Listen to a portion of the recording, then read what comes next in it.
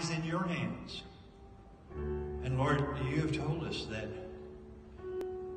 you're the one that creates, you're the one that redeems, you're the one that is Lord over all things. And Lord, we realize if we don't let you be Lord over our time, we've not let you be Lord over everything in our life by any means. So God, we come before you today to worship, but not just worship today, but Lord, to acknowledge the time is in your hands and you rule over it all. And Lord, you rule over my life.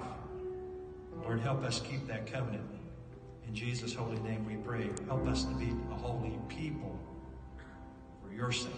Amen. Let's stand. If you'd like to come and pray this morning, the Lord speak to you, invite you to do that. Let's continue to worship on this Sabbath, this Lord's Day. And we sing about how God is all we need. We don't need anything else.